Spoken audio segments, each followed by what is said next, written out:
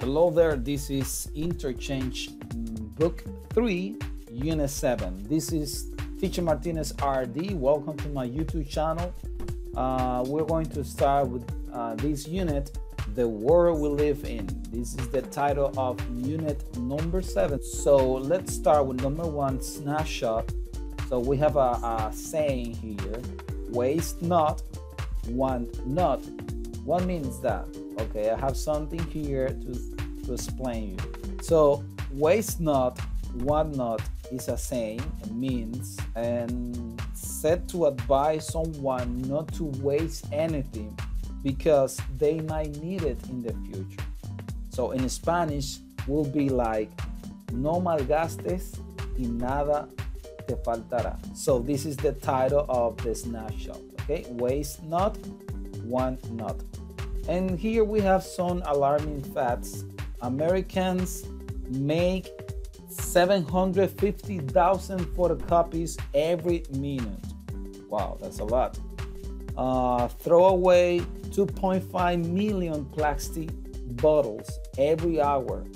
Wow, 2.5 million. Another fact, get rid of 30,000 cars every day. Get rid of 30,000 cars every day. Oh my gosh, I just need one. Give me one. Okay, let's continue. I'm just joking. Let's continue. So, dispose of 49 million baby diapers every day. Dispose of 49 million. Wow, baby diapers every day. That's a lot. Receive 4 million tons of junk mail every year. Americans use 65 billion aluminum cans every year and throw out 270 million tires every year. Wow, this is according to cleanair.org. Oh my. So here we have some phrasal verb. So throw away is a phrasal verb.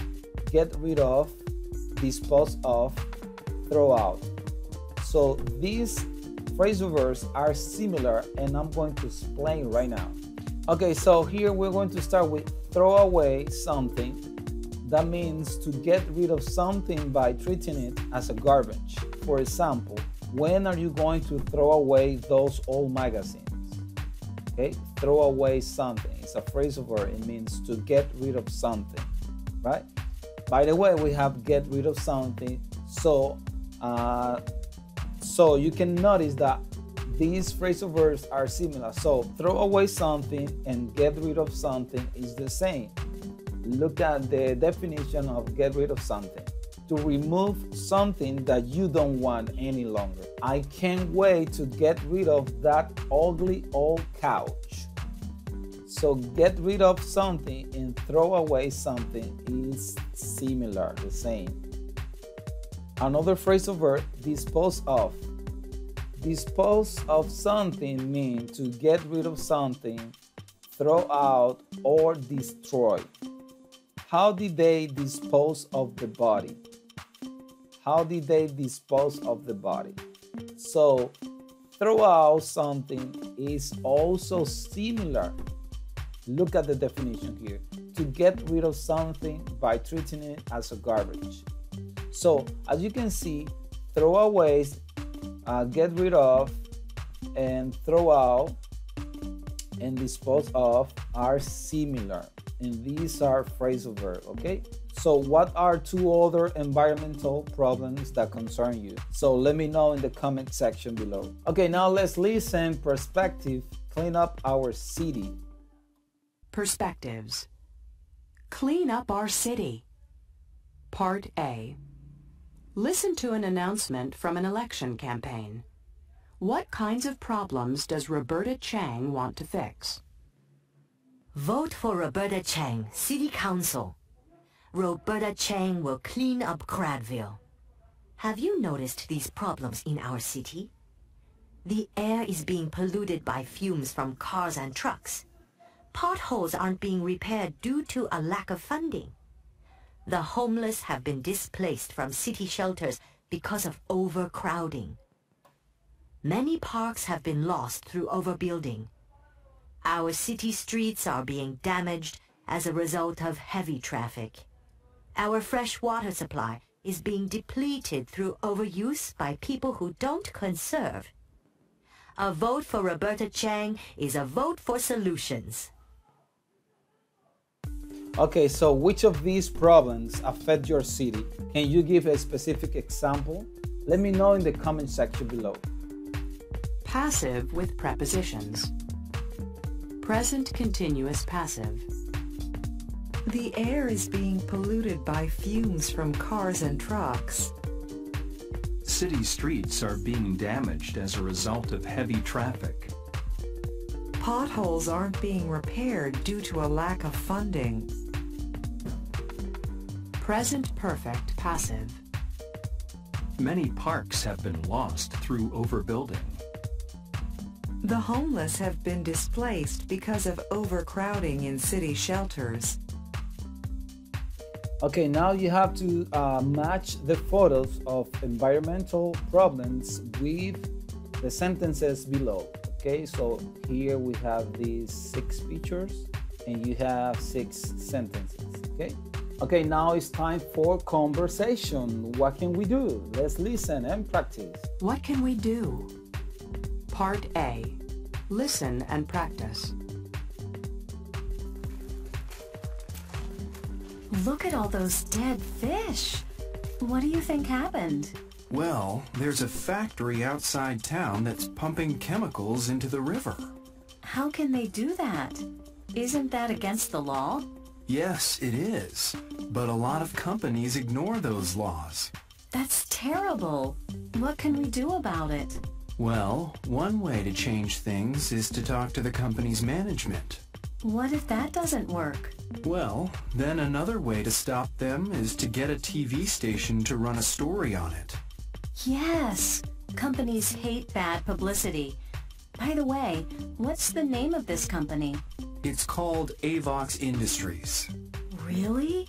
My uncle is one of their top executives. Okay, so that was the conversation. So Carla dice, mira a todos esos peces muertos. ¿Verdad? So the word fish is for singular and plural. That's why you see those dead fish. Okay? Fish is for singular and plural. Entonces ella dice, ¿qué tú crees que pase? ¿Qué pasó? What do you think happened? Bueno, hay una fábrica fuera de la ciudad que está desechando químicos en el río. ¿Cómo pueden hacer eso? ¿Cómo pueden ellos hacer eso? ¿Eso no es en contra de la ley? How can they do that? Isn't that against the law? Sí, lo es. Pero muchas compañías ignoran esas leyes. Eso es terrible. ¿Qué podemos hacer al respecto? Bueno, una forma de cambiar estas cosas es hablando con el encargado de la compañía. ¿Qué pasa si no funciona? Bueno, entonces otra forma de detenerlos es ir a una estación de televisión y publicar una historia. So, to run a story, referirse a escribir un artículo o hacer una publicación. Sí, las compañías odian la mala publicidad. By the way, a propósito, ¿cuál es el nombre de esta compañía? Es llamada Avox Industries.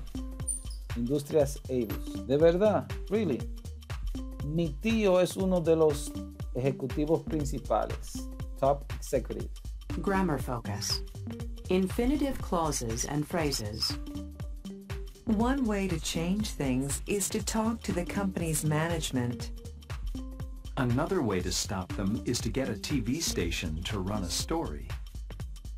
The best ways to fight cancer are to do more research and educate people. Okay, now you have to find one or more solutions for each problem, then compare with a partner. So we have some problems here.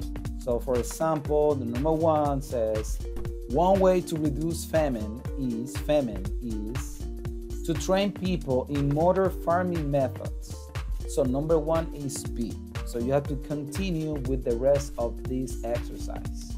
Okay guys, that's all for today. I want you to read this part, the reading. If you have any question about this reading or any word that you don't understand, let me know in the comment section, and I will help you. So thank you so much for watching this video. See you next time. Bye bye.